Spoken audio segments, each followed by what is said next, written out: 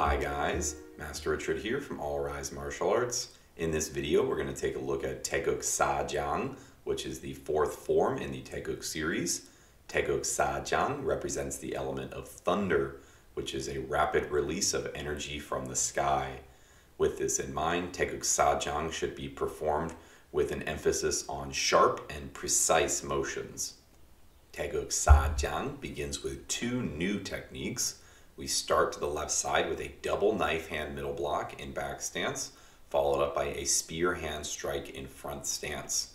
Our transition movement is a new technique as well, swallow neck attack, followed by a front snap kick and a middle punch.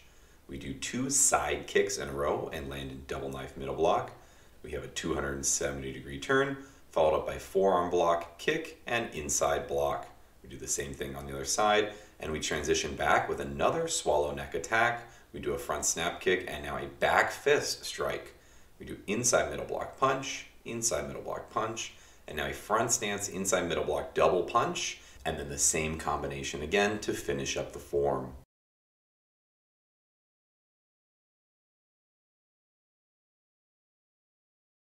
Unlike the first three Taegeuk Poomsae, during Taegeuk Sah Jang, we start at the top line, labeled number 1 here, and then we transition all the way down to the bottom line, which is labeled number 2.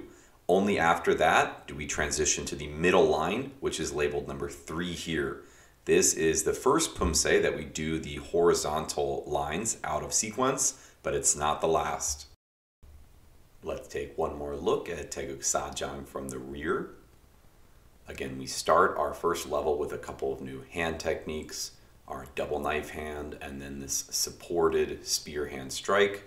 We start this transition with our swallow neck attack, front snap kick, and middle punch, and we keep moving down with two side kicks into double knife.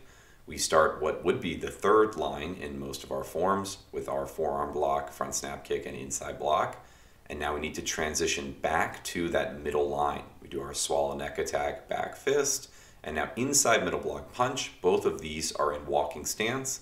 And then inside middle block double punch. Both of these are in front stance. And we key up on the final punch.